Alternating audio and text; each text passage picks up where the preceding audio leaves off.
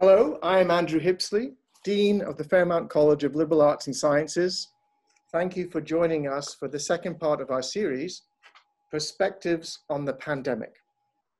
This is where we invite experts to share their expertise to help us make sense of a world that has been upended. As we strive to live through the pandemic, we experience a sense of loss of lives and livelihoods, but also loss connected to our very humanity as social creatures. It is the social and human perspectives on the pandemic that we wish to foreground in part 2 of our series. And it is the experts we look to shed their light on these confusing times.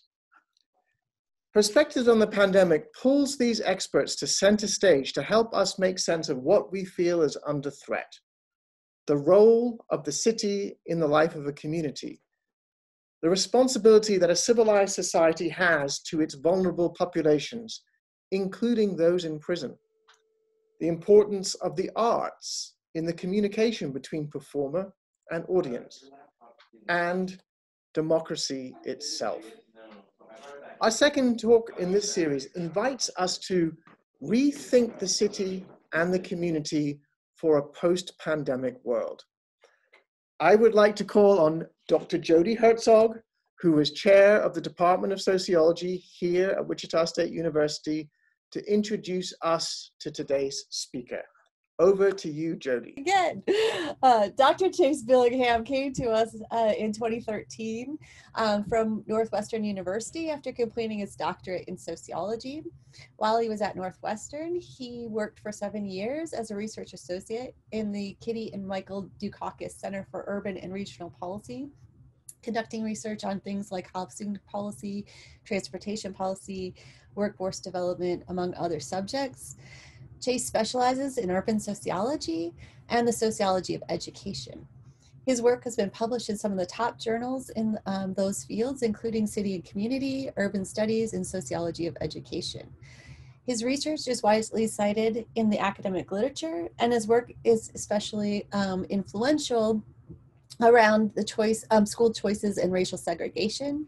He's gained actually significant national media attention in outlets like The Atlantic, also Vox, and the Boston Globe. Through academic publications and regular commentaries in the Wichita Eagle, Chase practices public sociology and is highly engaged in ongoing urban policy debates within our community. His current research looks at how leaders in the public and private sectors in Wichita are dealing with and reacting to the COVID-19 pandemic, which is part of what his talk will be today. So welcome, Chase, with me, and we look forward to his presentation. So thanks for that generous introduction, Jody, and thank you to Dean Hipsley and to Cheryl Miller for putting this series together and for inviting me to participate. And thank you to all of you for being here as well, especially to special guest, my father, Bruce Billingham, who is here on his birthday. Today is his birthday. He doesn't have to be here, so I really appreciate him spending this time with us today. A best birthday present. Oh, thank you. Now let's mute him, please. So let's begin here. What does it mean to be urban? This is a question and a theme that I've investigated a lot in past research. In an article that I published a couple years ago with my colleague, Shelley Kimmelberg, we used survey data to examine how people characterize the places they live in. And we found that labels like urban, suburban, and rural do not map neatly onto territorial boundaries, but rather that people's experience of place, including the characteristics of the built environment, but also their perceptions of the quality of local institutions like schools and public safety, all of that affects how they identify their communities. This speaks to some of the oldest questions in urban sociology. What is the nature of the urban? In what ways is urban life distinct from suburban and rural life? And how are our cities affected by events, social change, and disruption? At the core of sociological thinking about the nature of urbanism is the idea of density. As great sociological thinkers from the German theorists Georg Simmel and Max Weber, through the pioneering work of American sociologist Louis Wirth consistently reiterated, there's something about the coming together of large numbers of people in constant, dense interaction beyond the impact of the size of the population itself, that fundamentally, qualitatively alters the nature of the urban psyche and the character of those interactions, as Zimmel alludes to in this long quotation that I won't read at length to you. The city is much, much more than the sum of its parts, and dynamic density lies at the heart of that sort of urban alchemy. The great American urban critic and analyst Jane Jacobs picked up on this theme as well. As she called it, the intricate sidewalk ballet that takes place each day on city streets, which, among other things, is also a great force protecting public safety by keeping eyes on the street constantly. It's made possible by that density and heterogeneity that are the quintessential characteristics of urbanism. Density drives urban economies, and it's what allows cities to be hubs of innovation, culture, entertainment, and nightlife. But at this moment, there is immense concern that density is cities' worst enemy. As we've seen large events get canceled, social distancing restrictions imposed, and workplaces move entirely remote, many of the things that have made city centers so attractive in the past have been targeted as potential hazards, provoking calls for reforms to the built environment, reorganization of things like offices and public transit, and a fundamental reckoning with dense settlement itself. The coronavirus pandemic first emerged in a major city, in Wuhan. By mid-February, there were outbreaks in huge global cities like Hong Kong and Singapore. By March, the Lombardy region of Italy surrounding the city of Milan, one of the biggest and densest metro areas in all of Europe, was becoming a global hotspot. And when the virus first made it to the US, some of the first substantial outbreaks appeared in cities like Seattle and New Orleans. And then the virus exploded in New York City. And for weeks and weeks, New York was the hardest hit place on earth. The streets were filled night and day with the sounds of sirens, as well as the sounds of residents cheering from their balconies every night after healthcare workers finished their shifts. Hundreds of thousands of people who were able to left the city altogether. There have now been nearly 250,000 documented deaths in New York City, cases in New York City, and about 24,000 documented deaths. More than 1 out of every 8 COVID deaths in the US and about 3% of all deaths across the world have taken place in New York City. There have also been huge numbers of deaths in Sao Paulo, Rio de Janeiro, Mexico City, Mumbai, Madrid, and a few other global cities. In Wichita, we've had about 50 deaths. And so much of the talk about the impact of the pandemic in recent months has been about cities.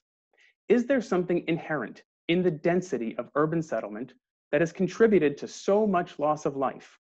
Andrew Cuomo, the governor of New York, who himself comes from New York City, said as much in a Twitter post in March when he wrote, "There is a density level in New York City that is destructive. It has to stop, and it has to stop now. New York City must develop an immediate plan to reduce density." If you'll forgive my Andrew Cuomo impression.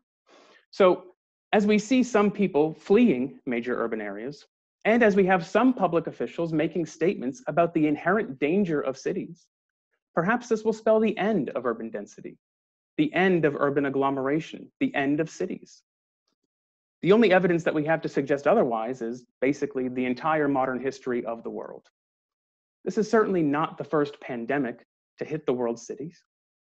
And it is true that throughout history, diseases have ravaged cities in large part because overcrowded, unsanitary living conditions have facilitated the spread of diseases.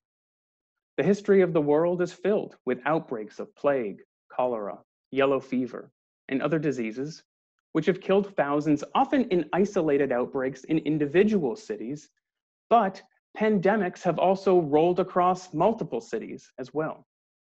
As my WSU colleague, the historian George Diener, explained in an earlier presentation in this series, the influenza pandemic of 1918 hit some cities, especially Philadelphia, terribly hard. About 1/4 of the population contracted influenza, and thousands, maybe as many as 20,000, died in just that city. But just as cities have suffered from disease, they have also been the places that have led the way in conquering disease. Perhaps the greatest symbolic example of this is the Broad Street pump in London.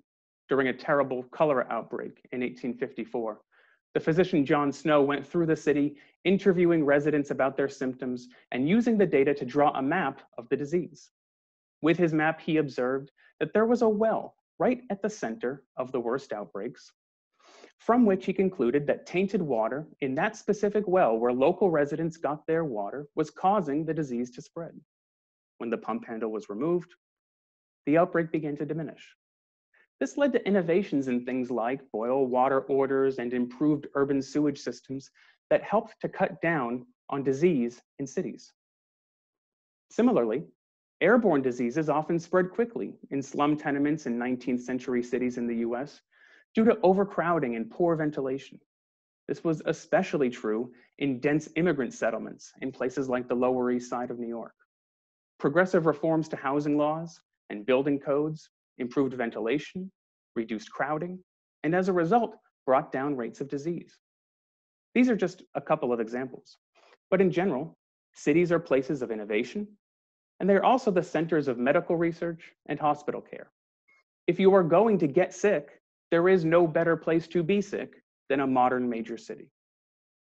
A lot of things have gone very wrong in the COVID-19 pandemic, and it certainly didn't need to be as bad as it has been, including in major cities like New York.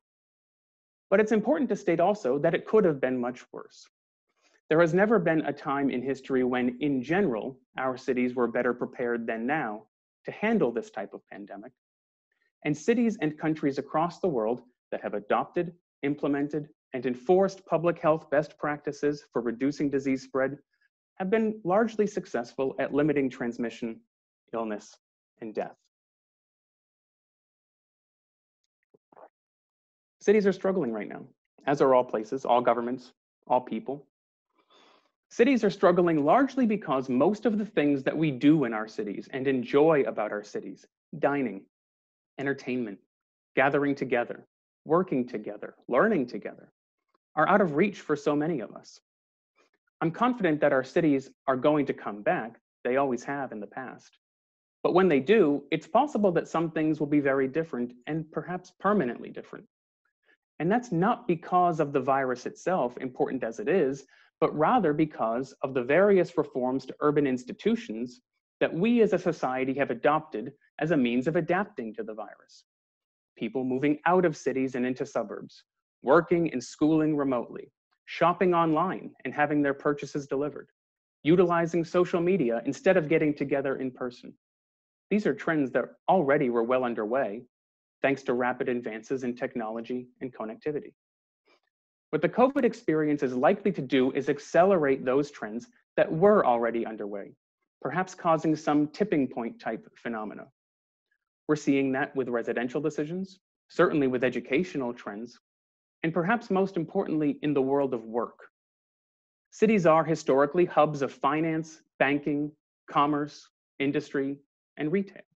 They are commuting destinations. And so, if we want to understand how cities are going to be reshaped by the pandemic, we should focus first and foremost, I think, on the economy and the workplace. So a lot of what our cities are going to look like in the future is dependent upon what the future of work is going to look like. And here, I think, again, it might be useful to think of this pandemic as an accelerator for trends that were already in the works. So we can break it down by various sectors of our workforce, all of whom experience the city in different ways and who are experiencing the pandemic in different ways. We can talk about manufacturing. We can talk about low-wage service work. We can talk about the white-collar professions. These three groups are likely to be affected in different ways. Let's begin with manufacturing. First, as you know, manufacturing has been declining as a share of employment in the US for decades, as a result of the twin trends of offshoring and automation. This, I think, is likely to continue. Along with prisons and nursing homes, many of the biggest hotbeds of disease spread have been meatpacking plants. These are not manufacturing jobs per se. They are not assembly lines, but rather disassembly lines, but they work in the same manner, with employees working side by side for long hours in poorly ventilated indoor spaces. Those are perfect conditions for spreading respiratory disease. Now, huge cities tend not to be the home of meatpacking facilities like they were at the time that Upton Sinclair was writing The Jungle. But they certainly can be found in many smaller cities in the middle of the country. We've seen over 1,000 cases at a pork plant in Sioux Falls, over 1,000 cases at a Tyson facility in Waterloo, Iowa, 500 cases at a meatpacking plant in St. Joseph, Missouri, 400 cases at a meatpacking plant in Green Bay, and over 100 cases at a meatpacking plant in Emporia, just an hour from here. These are not gigantic cities, but for their regions, they are urban centers, and they are decidedly urban. Manufacturing facilities with assembly lines have similar issues.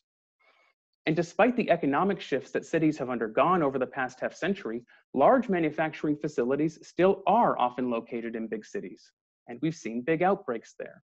Hundreds of cases at shipbuilding facilities in Newport News, Virginia. Hundreds of cases at the Aspen Paper Factory in Kansas City, Missouri. When these facilities have an outbreak, they have to shut down, which cuts into those firms' profits and economic viability and disrupts the supply chain more broadly, including potentially the nation's food supply.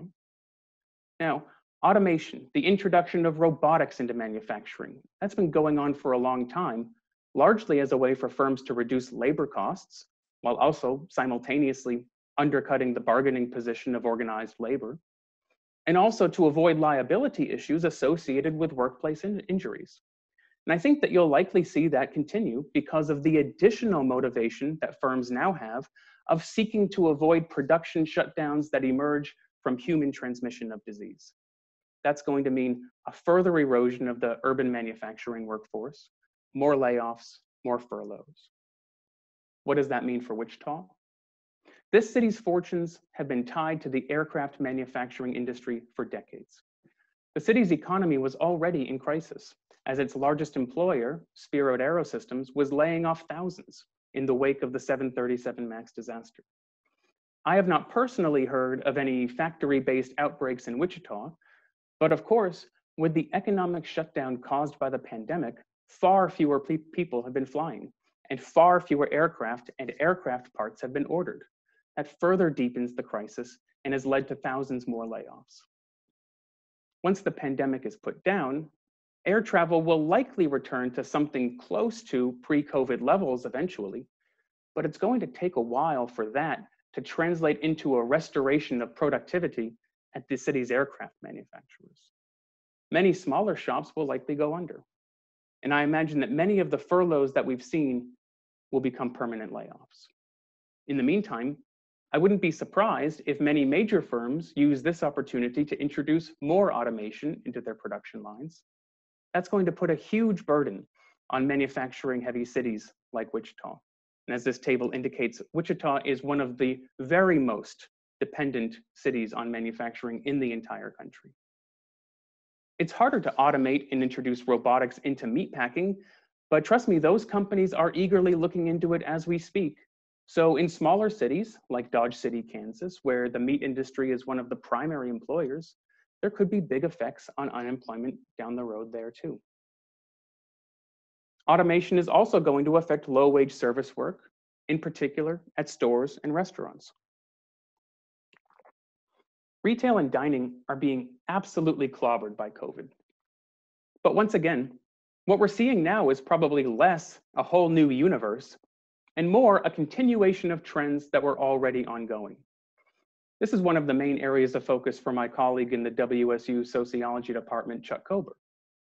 Grocery stores and drugstores have been implementing self-checkout technology for many years now as a way of reducing labor costs, in a sense turning their customers into unpaid labor. I personally have always tended to avoid those types of self-checkout lanes, largely in order to support those workers. But in the interest of social distancing, I've got to admit that as a customer, self-checkout is becoming even more attractive. And even more attractive than that, of course, is simply clicking online and having what you want delivered right to your doorstep that day or the next day. And we've seen the immense growth in Amazon just during this pandemic. So I think that we're likely to see those services expand, which means that more cashiers in brick and mortar retail are likely to lose their jobs. And the impact on restaurants has been even more direct and more severe.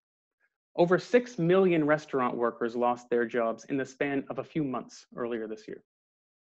Restaurants and bars have been sites of intense conflict during this crisis over issues like mask wearing and social distancing. Eating and drinking, which you cannot do while wearing a mask while indoors, is a recipe, if you'll forgive the pun, for disaster. Restaurants and small retail, boutique retail, were able to sustain their payrolls for a while with federal loan guarantees. But as that money dries up and the federal government fails to act, thousands of restaurants and small retail shops will probably go under. And to the extent that locally owned, especially high-end restaurants and locally owned kind of quirky boutique type retail outlets, to the extent that those are concentrated in cities, the effect on urban economies and urban lifestyles will be immense. I'll come back to food service in just a bit, but let me talk for a little while about white-collar professional work, in other words, offices. As is glaringly obvious for all of us on this Zoom call right now, the nature of white-collar professional work has shifted dramatically. Again, this is a continuation of trends that were already underway.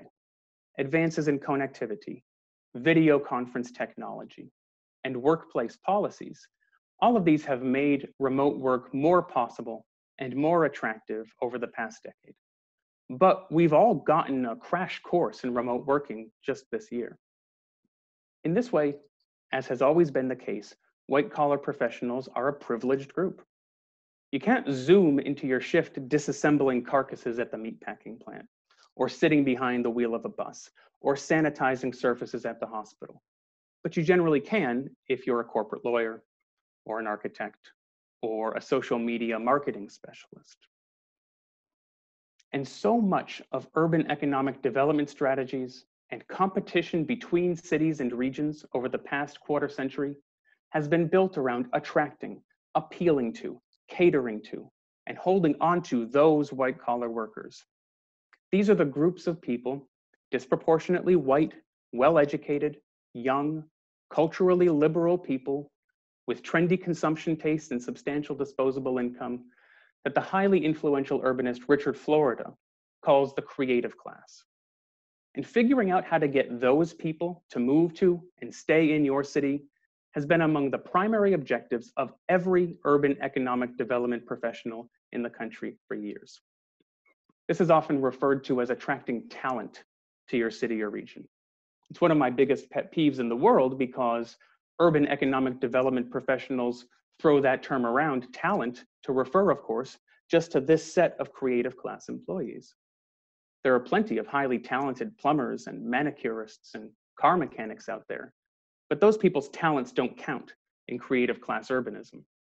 And so an entire industry has emerged around trying to cater to the tastes and the whims of the creative class. And among other things, this has led to a revolution in building and designing urban spaces.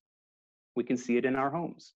If you've ever watched any episode of any show on the HGTV channel, you're probably familiar with the open concept floor plan.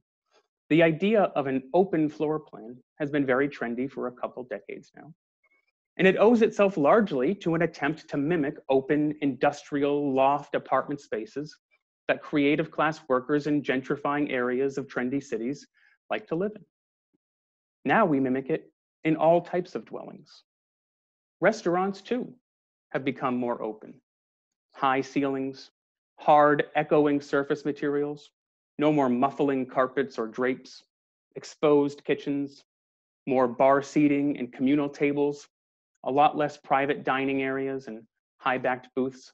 If you've been to restaurants over the past couple of decades, you've noticed these changes to how restaurants are laid out. Again, this is a motif designed to evoke an urban industrial feel.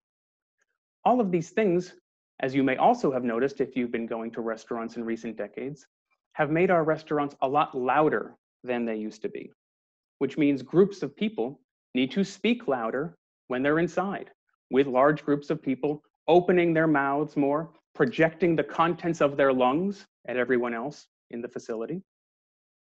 We've also seen this trend entering the office market too. Open floor plans, communal spaces, taking down walls. All of these developments emerged to try to reflect a chic urban industrial aesthetic, but also to foster collaboration and interaction among creative class workers. All of these design elements are now problematic. It's basically taken as gospel by many mainstream urban economists that the key to urban prosperity, what makes cities succeed, is the agglomeration effects that are facilitated by this type of intensive face-to-face contact among talented professional people. Here's the economist Ed Glazer, that is a real picture of him, who, along with Richard Florida, is probably the most prominent figure in urban social science in the US today. He says, cities are the absence of physical space between people and companies. They are proximity, density, closeness.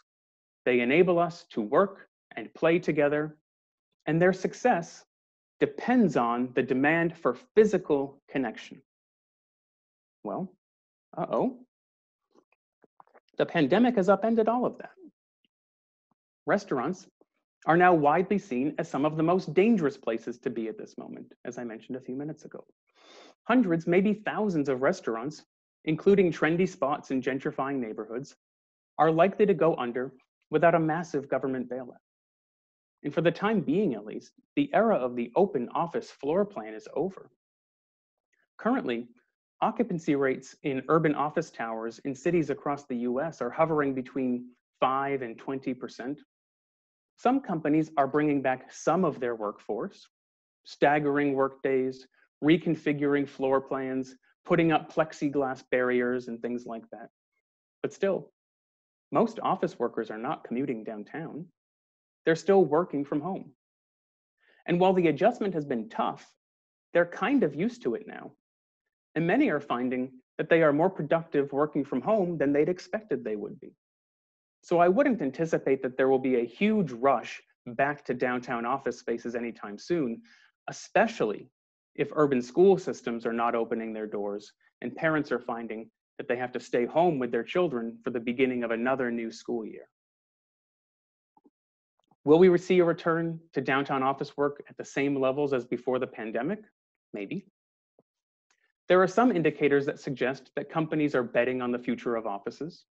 Perhaps most notably, Facebook closed on a deal in August to lease about 700,000 square feet of office space across the street from Penn Station in New York City. That brings to 2 million square feet, the amount of Manhattan office they've taken this year. But simultaneously, Facebook executives asserted bluntly that they think that within the decade, half of their workforce will move remote. So I think Facebook and a few other big deals that we've seen recently are the exception rather than the rule. Not everyone likes working remotely, and not everyone, even in white-collar office jobs, can work remotely. But the long-term effect of the Zooming economy on downtown office occupancy rates will almost certainly be non-zero, and quite likely significantly negative. In Wichita, we've already seen the cancellation of construction on Jack DeBoer's new Class A office space at the Waterwalk. Curiously, we also saw the announcement of a new 3- or 4-story building of Class A office space in Delano.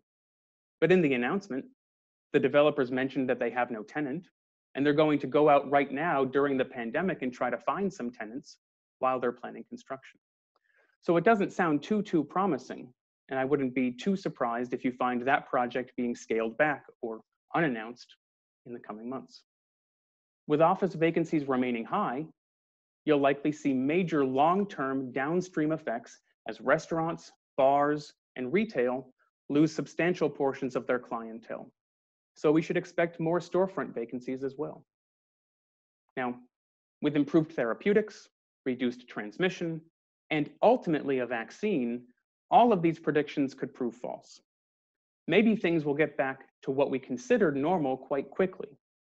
But again, even if just a small portion of the white-collar service class, say 10% or 20%, decides that working from home permanently suits them and their employer quite well, it would have major ripple effects on downtown occupancy rates, consumer spending patterns, and by consequence, municipal revenues from sales taxes, excise taxes, tolls, parking fees, and in the small number of cities that have these, commuter taxes and congestion taxes. Vacancy rates may remain stubbornly high. This, given the interplay of supply and demand, should bring down costs, especially in very high-cost city centers, which could in the long run make those cities more hospitable for working-class people. But in the short run, it's going to slow or halt the progress of gentrification in some neighborhoods, making those neighborhoods less attractive to affluent homebuyers, renters, and consumers. And that gets us to the issue of population. This is one of the biggest questions that people are asking right now about cities. Are people going to live in them in the future, or are they going to flee? Once again, it's all speculative, and you'll hear convincing arguments on either side. You've surely read one of the numerous anecdotal articles that have come out about people fleeing New York for their second homes in the Hamptons or the Catskills, or using the pandemic as a final factor, pushing them to finally pull the trigger on a permanent relocation to the suburbs. There was just another one of these articles in the New York Times this past Sunday. Real estate data from the New York metro area show that there has been a substantial outmigration of middle-class families with children out of the city. But New York is, and always has been, unique in the American system of cities. There is no city like it in terms of size and density. As I've already mentioned, a lot has been made of the issue of density and the transmission of the virus in tightly packed places like subways and buses, busy sidewalks, etc. But I think that link between density and transmission is overstated. If density were the key factor predicting outbreaks, we would see massive numbers in Hong Kong, Singapore, Tokyo, Seoul, and you just don't see it. Not anywhere near on the scale of New York City. As of right now, Hong Kong, which you'll recall early on was a critical hotspot for the virus, has seen a total of 4,500 cases and 400 deaths, as the data on the right side of the screen indicate. That's a city of 7.5 million people, with a population density of about 18,000 per square mile. New York City has had over 230,000 cases and over 23,000 deaths. And it's a similarly sized city, about 8 million people, slightly more dense, about 28,000 per square mile. And the most densely populated borough of New York, Manhattan, has had the smallest proportion of cases and deaths out of all of the city's boroughs, and the smallest absolute number of cases excluding Staten Island. Right now, most of the worst outbreaks in the US are in spread out communities in the South and in the Midwest. The states that are hotspots right now are places like the Dakotas, Iowa, and Kansas. So residential density per se is much less important than physical crowding without proper safety procedures in place. That's what's driving viral spread in prisons, nursing homes, meatpacking plants, and college dorms in urban, suburban, and rural communities alike. Even so, the calamity that New York endured has probably contributed to a generalized fear of cities. And so the idea that cities' density was inherently dangerous and to be avoided may end up turning into a self-fulfilling prophecy in New York and a few other big cities. This too is probably a continuation of trends that were already underway. It was already the case that, with the exception of a small demographic slice of the population, suburban communities were growing much more rapidly than urban communities were. So I don't see any evidence of that being a major factor in most urban areas, including Wichita. The population density levels in most American cities are just not that high. Most of Wichita is extremely suburban. So it's not likely that Wichita will lose a lot of people directly due to the disease, but could it work the other way around? If affluent professionals are less bound to a place and an office than before, it stands to reason that people decamping from more expensive and more dense cities could choose to settle in smaller, more affordable metros. This has been a major economic development strategy for smaller, middle American metros for several years now, as remote work has increased in popularity. Perhaps most famously, the Tulsa Remote Program pays people $10,000 to move to Tulsa and live there as a remote worker, working at jobs located in other cities. Wichita has tried to mimic that a little bit with its Wichita Promise program connected to WSU Tech, but it's minuscule in comparison. And so I would say, in general, that Wichita is in real trouble here, not because of the disease itself, as important as that is, but because of the ways that the economic responses to the disease could exacerbate the economic disadvantages that this region was already facing. Its major industry is hemorrhaging jobs and money, and it's failed to diversify the economy, which is a phrase that economic development professionals have been throwing around for half a century, but have never really adequately acted upon. So if the aircraft industry tanks, there isn't much else to pick up the slack. Wichita is unlikely to be a major beneficiary of the remote work trend because it is still not a very attractive place for a lot of people to move to. Perceptions of Wichita commonly are that it's inaccessible, there's very little to do here, and the only thing more abrasive than the political climate is the actual climate. And as we've just seen in the most recent city council budget process, the hit that municipal revenues in Wichita have taken is leading to slashing of budgets for services that promote quality of life here, including quality of life items that are particularly attractive to the creative class: parks, arts and culture, social services. They did give a massive boost to police spending, even in the midst of a budget crisis. And it's true that crime rates are high here, which also tends to dissuade people from moving to the region. But the employment dislocations and income losses, combined with cuts to social services, are likely to lead to even higher levels of crime, regardless of whatever money the city pours into the police department. Vacancy rates in downtown office buildings have persistently been high, even in the midst of a growing pre-pandemic economy for many years. For the reasons I described above, it's reasonable to assume that office vacancies will continue to rise, further hampering the city's downtown redevelopment efforts. It's just been in the past couple of years that we've seen the number of workers working downtown budge upwards slightly. We may see that reverse again. So I've taken all this time, and I haven't really gotten to the topic that's in the title of the presentation: rethinking the city for a post-pandemic future.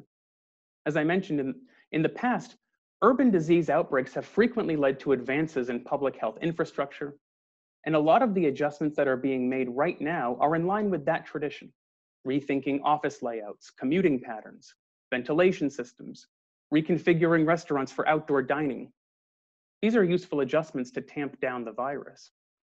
But this is the first time we've had a global pandemic in a truly global, service-heavy, connected, technological economy. And also, the pandemic hit at a time of very high and rising economic inequality. The economic shutdown gives us an opportunity to hit the pause button on some of those trends and to rethink our urban public policy priorities. We have this stacked set of crises, ranging from the individual and family level to the organizational, municipal, and societal level. Workers aren't earning, so they're not spending. So businesses and restaurants aren't earning, so they can't pay rent. So they're facing eviction, and landlords aren't earning, so they're having trouble paying tax bills.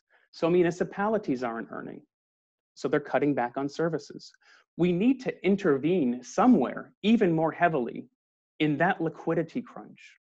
In the short term, that means extending expanded unemployment benefits and distributing more relief payments to families, extended paycheck protection programs for employers, moratoria on evictions and foreclosures for renters and homeowners, and economic support for small landlords.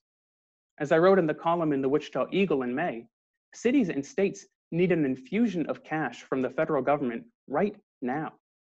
They actually needed it in April and May, and it never came. Cities are short on cash, but they still have to do the things that they do.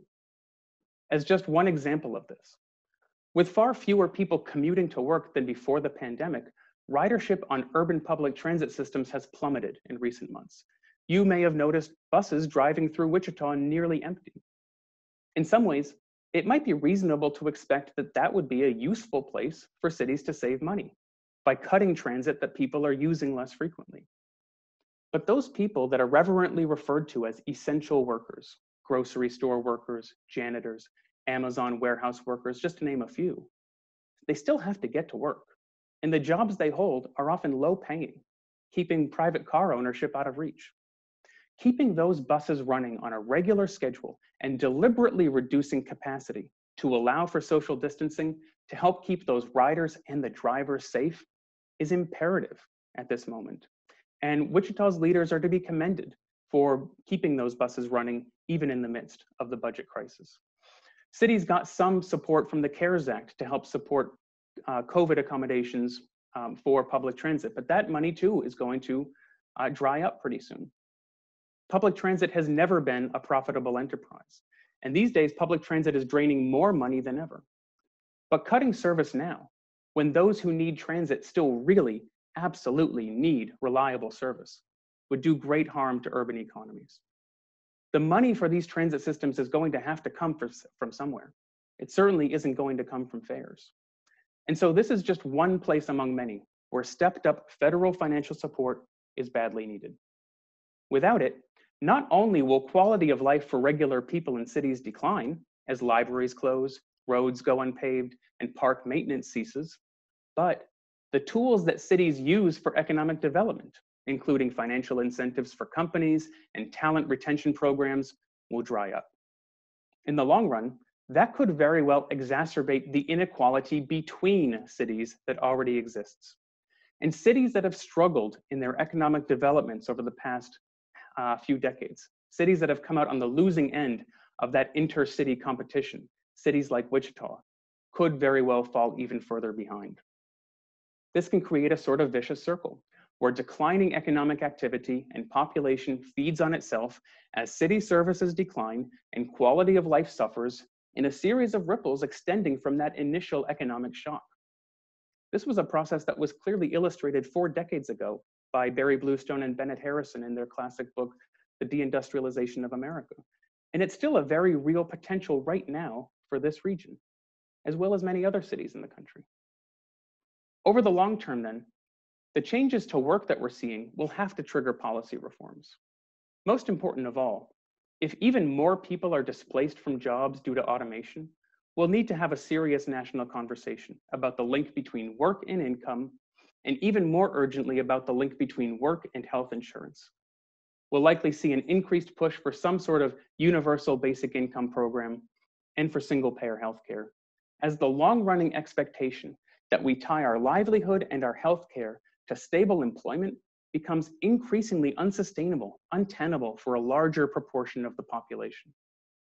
When it comes to cities, if the remote work trend proceeds and we see an elevated level of office and retail vacancies, this is going to pose a major challenge to cities, but it could give us an opportunity to rethink our building and development priorities. That vacant property, likely with reduced property values, reduced asking prices, reduced rents, could be converted into housing, especially affordable housing. We're seeing an early example of this at the 125 North Market building in downtown Wichita, where it was just announced that that tall office tower will be converted into new apartments. This is going to be especially important in cities with runaway costs like New York, San Francisco, and Boston, where high construction costs, zoning regulations, and other obstacles have combined to keep residential vacancy rates low, constraining supply, and causing housing costs to skyrocket. In high-cost metros, the solution is and always has been to increase supply dramatically. For many of the reasons I've already mentioned, the pandemic may well lead to making those cities more affordable. And it could provoke policy changes to things like zoning regulations, which could make it easier to build more. In cities like Wichita, unaffordability is not the crisis that it is in those places. Still, we struggle here to support homeless and housing insecure people. And if the long-run economic downturn is severe here, we will likely see large numbers of evictions and foreclosures, and we could have a very different type of housing crisis on our hands. So policymakers should be thinking about what we're building, for whom, and at what price point. Cities are going to need to rework their spending priorities. For years, cities have been investing huge sums of money on economic development projects built around the idea of people coming together, attracting tourists and conventions, and appealing to the consumption tastes of the professional classes. Think about some of the highest profile developments in Wichita in recent years: Intrust Bank Arena, the rebuilt NAFSCR Park, the new baseball stadium. These and many others have been largely about creating new spaces for people to congregate, to hold mass gatherings. It's still not clear when we'll be able to do that again, to come together in big groups. And so as we face the potential for a prolonged economic downturn, substantial economic hardship, declining municipal revenues, it's remarkable to me that public and private sector leaders appear to be moving forward with their ambitious Riverfront Legacy Master Plan, which will commit over $1 billion to tearing down Century 2 to build new spaces for conventions, performing arts, and new office space. This is a moment when we can be rethinking our cities to make them more about people and less about profits. But that's a choice that we have to actively make by putting pressure on our elected leaders. So for now, I'll leave it there. I'll give everyone else the opportunity to offer any questions or comments they may have, but just want to thank you all again for giving me the chance to speak to you today. Thank you very much, Chase. And as that was very informative, and as someone who has spent a large part of my life in Wichita, some of the things you had to say about the city was very interesting. So thank you for your presentation. We have a number of questions in the chat that I'm going to call on first, and then we'll open it to more questions. Chase, if you are ready. Sure, go ahead. Okay. The first question is from Maria. I'm curious how you think changes in remote working and schooling might influence the spread of broadband internet access to more rural areas. I have been wondering how people who don't have internet access at home are disproportionately harmed by schools and offices closing. It's a great question, and I think that there will be important impacts here, but just as there is immense heterogeneity in cities, there's also immense heterogeneity in rural areas too.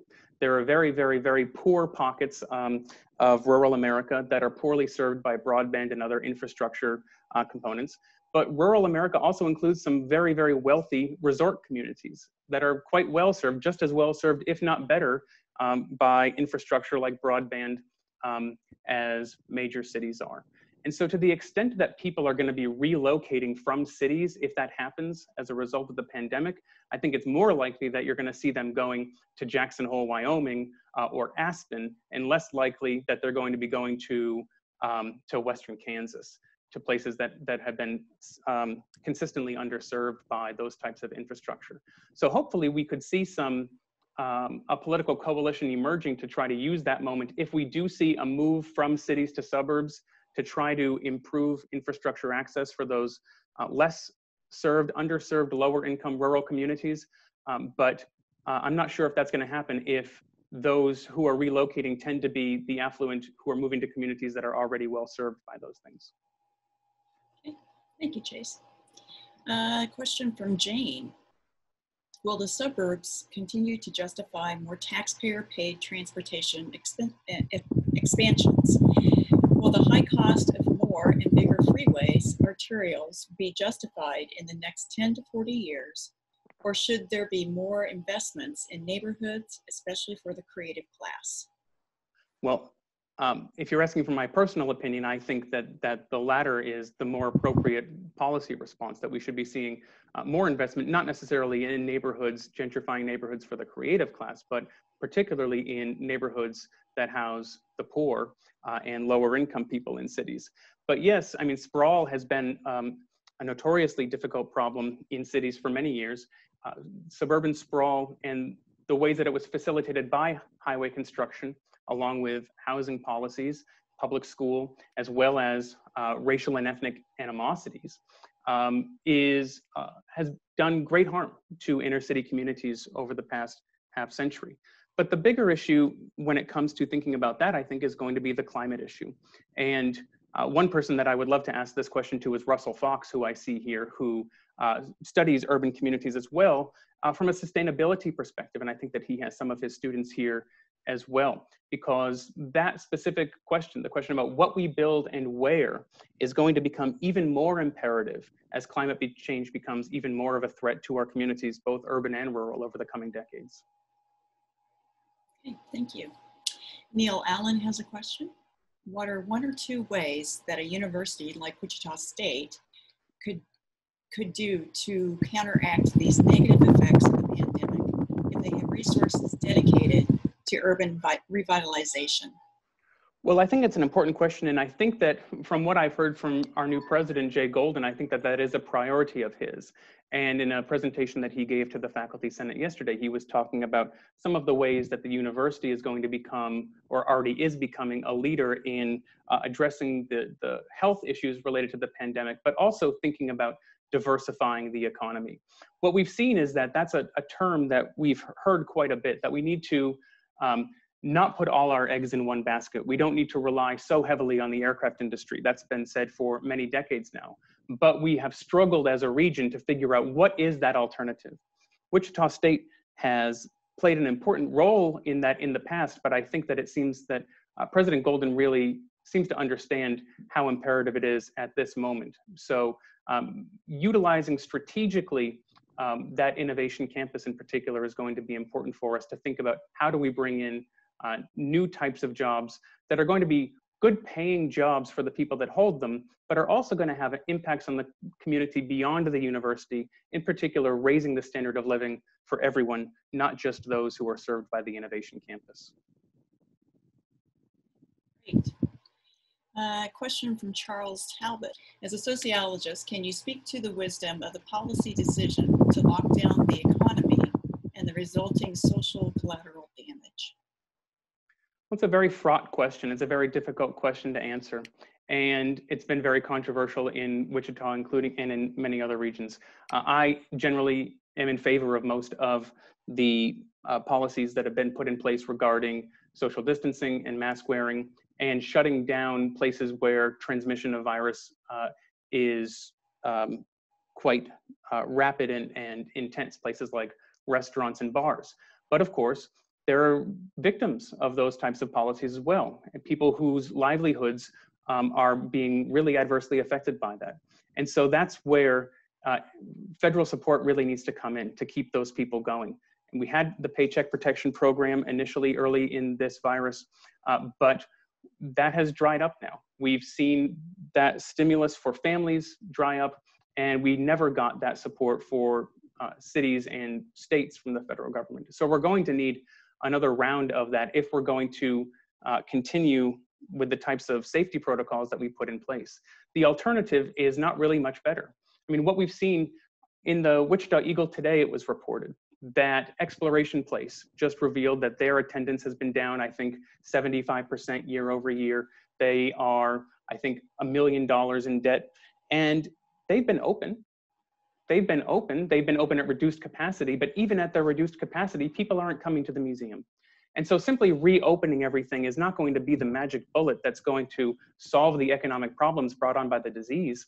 It's true that some of the restrictions that were put into place to try to tamp down the virus have been difficult on businesses, but the counterfactual, where businesses were just allowed to open whenever they want to, doesn't necessarily imply that customers are going to come to those businesses. Consumers are going to make choices based upon what they feel is safe. And for many of them, that's not going out to places where they think that they're at risk. So in general, I'm supportive of those types of restrictions, and hopefully public policy makers and elected officials are being thoughtful and trying to weigh the public health needs against the needs of the economy. Okay, thank you, Chase. We have several more questions in the chat. This one is part comment, part question from Russell Fox. Chase, a city that would focus more on people that profits seems to me to be a city that would be primarily concerned with sustainability, that is, providing the key low-level resources which the majority of human beings need to get around, to live and work. rather than growth, since, as you note, the sorts of investments which are assumed to be necessary to attract the growth-generating creative class are very costly, and it is wealthy actors who are mostly capable of both providing and benefiting from such upfront costs. Do you have some general thoughts about political changes which move a city towards a sustainability model and away from a growth model, especially given the growth which much of our tax base depends on? That is a quintessential Russell Fox paragraph, and I'm very impressed that he was able to write that in the span of just a couple of minutes. I do have some thoughts on that. I'd actually be interested to hear his thoughts on that. But one thing I can say is that the competition that cities and regions feel they need to engage in against one another is very real. They're not making it up, but it's very detrimental, because what it does is it pits cities against one another in terms of what they can give away, largely with public resources. And so we see that in order to try to attract jobs, which can often be fleeting, we see cities giving huge tax breaks to potential employers, et cetera. All of these things act as a drain on potential municipal resources. And so there's got to be some sort of détente. Cities have got to figure out a way to collaborate, to cooperate, rather than to be competing with one another at all times. I don't know exactly what that would involve, but there has to be some sort of summit of mayors or of city and county leaders that tries to cool down that sort of undercutting one another.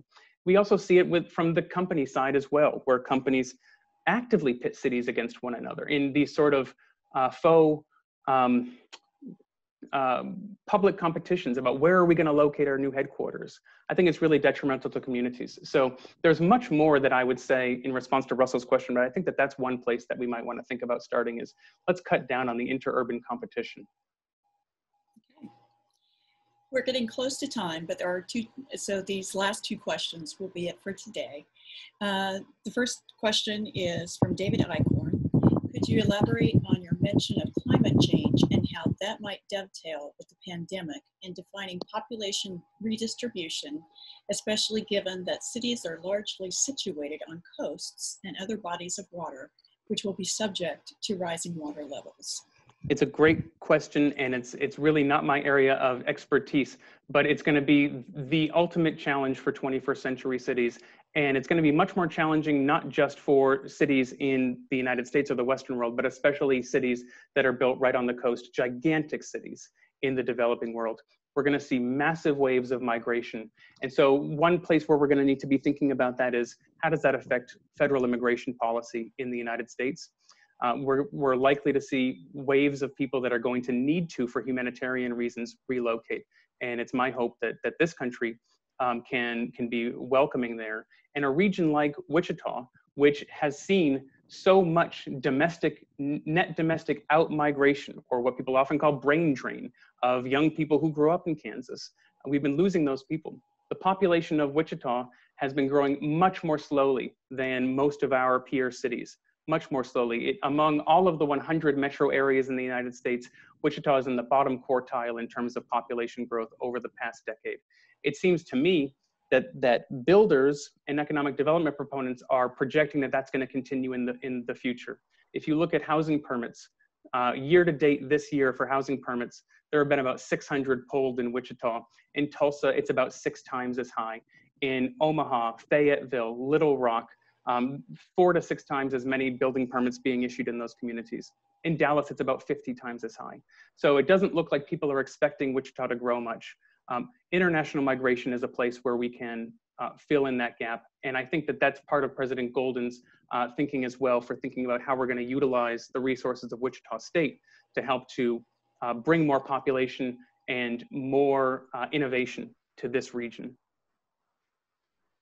So I don't know if I directly answered David's question there, but when I think of climate change and cities, what I'm thinking first and foremost about is migration. But we also need to talk about mitigation strategies, and we also need to talk about what that's going to mean for wealthy cities in the US. Miami, New York, Boston, New Orleans, they are all very much at threat of being underwater within a century, and they're going to need plans, and it's going to cost trillions of dollars. Thanks, Chase. The last question is from Jody Herzog. You mentioned changes in the housing market. It seems that housing is becoming more stratified in Wichita with a decline in new housing options for the middle class as the cost of building materials have increased. What are some of the implications you see for our community in regards to effects on wealth gaps? Well, I've been thinking about that a lot, and I think that Jody's right. And that goes to something that I was just mentioning, which is that it doesn't seem like we're building that much new housing in Wichita. Now, Wichita doesn't have that massive affordability problem that a place like San Francisco does, where they need to build much more in order to stabilize housing prices in the aggregate. But you're right that there is not that much supply right now. If you look at months supply in the housing market, it's going down. If you've been looking for a house recently, you might notice that they're getting snatched up quite quickly. And so there isn't that much supply, particularly in that middle income market. So I don't know if that's specifically about building material costs, or if it's about zoning, or just about the attitudes of builders right now and profitability. But I think it's a really important problem, and it's going to be a problem if Wichita State and the economic development professionals in this region want to attract those middle income professional workers. They have to have good houses to live in at reasonable prices.